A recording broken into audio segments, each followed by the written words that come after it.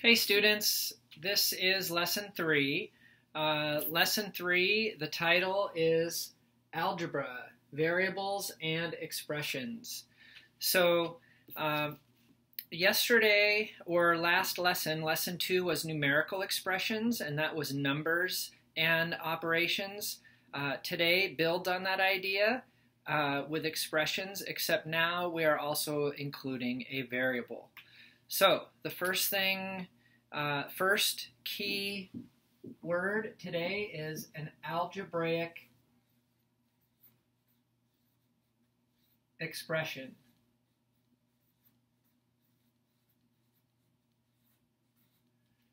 So lesson 2 had numerical expression. That was a combination of numbers and operations. An algebraic expression contains at least one variable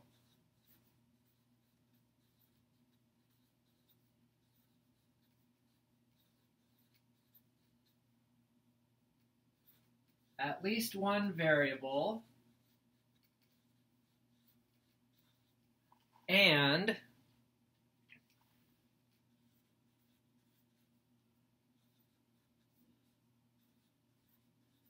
at least one operation.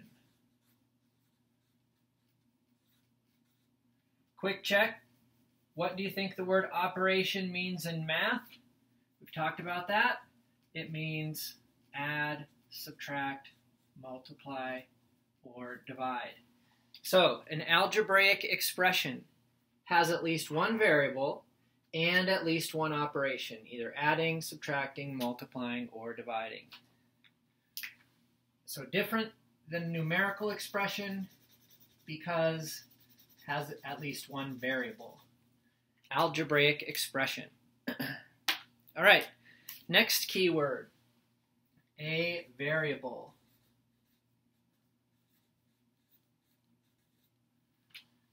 You've actually been solving algebraic expressions since early on in elementary, and I'll show you some examples that you'll recognize. A variable is a symbol used to represent a number in math. So a variable is a symbol used to represent a number.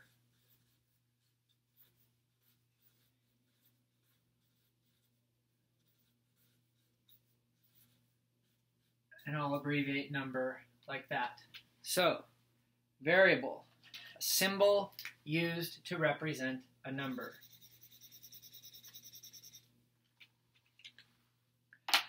So now let's get to some elementary examples that you've all seen since early in elementary school.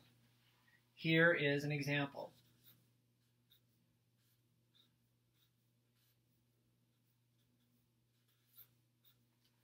Three plus this box equals 5.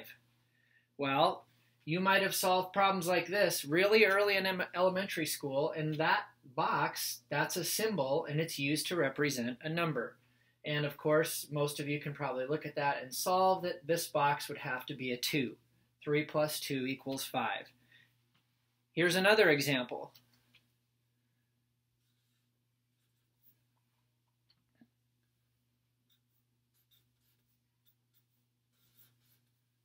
Question mark, subtract 4 equals 9. This is a variable. It's a symbol, again, used to represent a number. And what number makes this work is 13. 13 minus 4 equals 9. So these are examples of variables. Starting now in 6th grade and continuing on in mathematics, letters are the most common variables used. And you can use any letter of the alphabet. O is generally not a good choice because it looks like a 0, but you could use an O. Here's another example using a letter. 35 divided by A equals 7. And A in this statement would represent 5. 35 divided by 5 equals 7. So these are all variables, a symbol used to represent a number.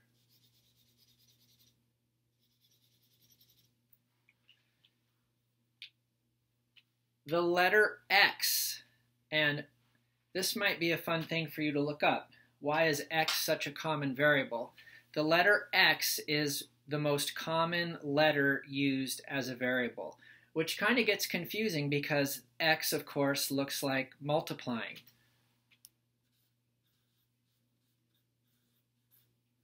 The letter X is often used as a variable. Or the letter X is often used variable. But it can be any letter, and you'll see examples today with lots of different letters. But as you go on in school, X is really a common variable. Okay, this next notation that I'm going to teach you, the sooner that you get comfortable with this, the better. Different ways of showing multiplying.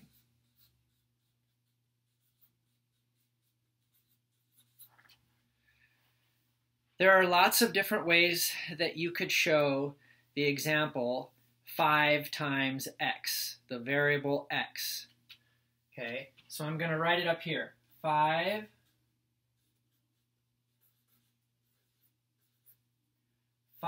times x.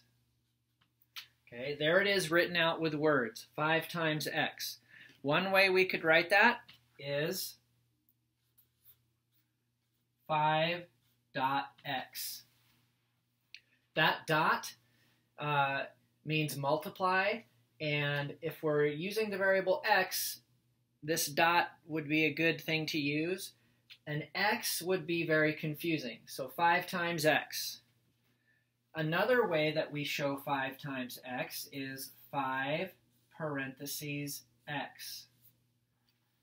When you see a number right next to a parenthesis, that means the number is being multiplied by whatever's inside the parentheses. So this is 5 times x. That's new for a lot of 6th graders. The quicker you remember that, you're going to hear me saying that a lot. What does it mean when a number is right next to a parentheses? That means they're being multiplied. And finally, the last thing is just 5x. A number right next to a variable, nothing in between, that means they're being multiplied. Okay, so these are all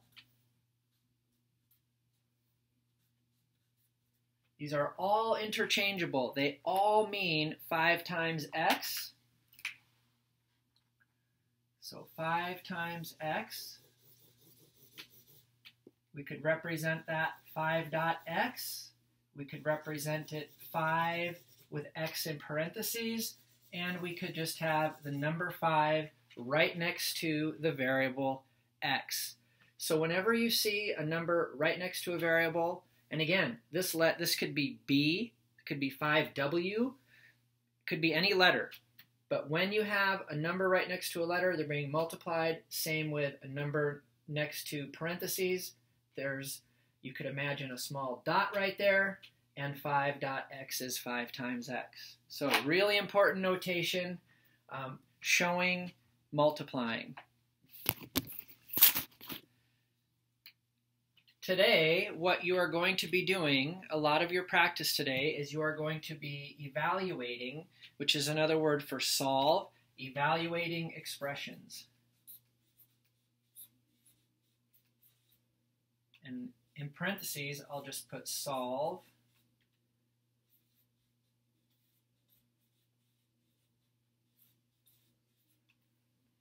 And what you're doing when you're evaluating expressions is you are substituting the variable with a number and then solving the expression.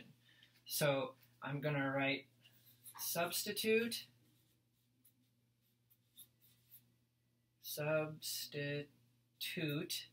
which is another way of saying replace the variable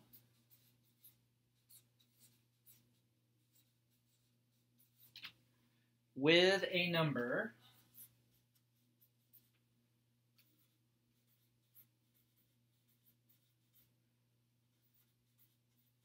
and then solve.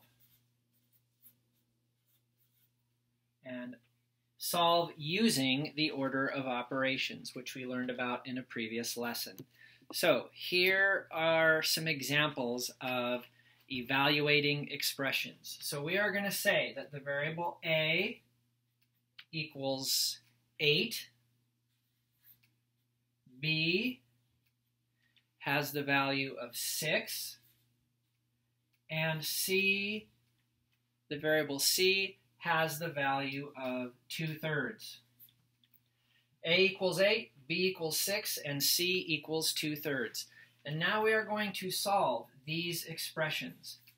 A plus 8, we are going to solve the expression ab, and we are going to solve the expression 9c squared. So over here, I'm going to solve these expressions by substituting these numbers in for whatever variable is being used in the expression. So here's the first one, a plus 8. The first thing you should always do is copy the expression. Now I'm going to substitute the variable with a number and solve it. So a, it told me that a equals 8, so then all I'm going to do is substitute 8 in for the variable and solve it. This expression, when I solve it with a equals 8, I get 16. This next expression, a, b, two variables right next to each other. Just like when you have a number right next to a variable, two variables right next to each other means a times b. So that's another really important notation that's new for a lot of kids. Two variables, two letters right next to each other, they're always being multiplied. So now I'm going to put in the value, I'm going to substitute the value for a and substitute the value for b and solve it. So a equals 8 and b equals 6. So I'm solving 8 times 6, which is 48.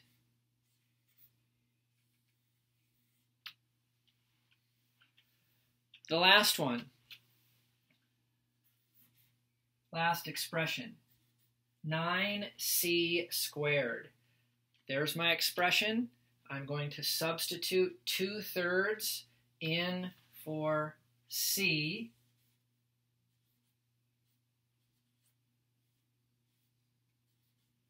So all I did was rewrite 9c squared. I put in 2/3, so now it's 9 times 2/3 squared. And following the order of operations, I'm going to do this part first. I'm going to expand 2/3 times 2/3, so I've got 9 times 2/3 times 2/3. That is 2/3 squared. Well, I multiply straight across. I'm going to get 4 over 9.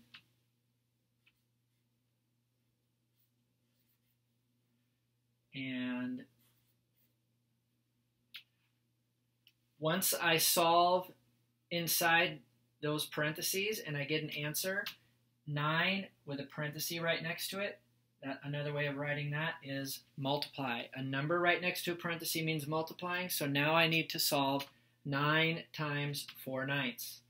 Well, now I've got a whole number times a fraction. I can make that 9 over 1, which turns into 36 over 9. Improper fraction, how many 9s go into 36? My answer is 4.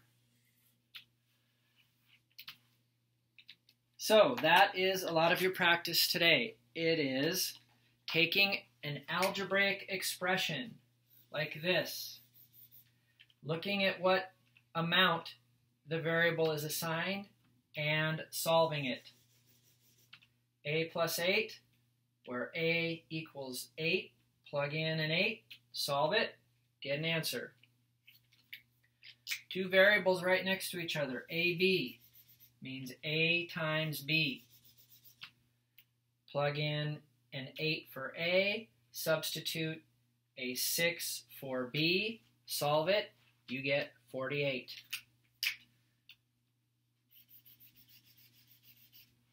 (9c squared).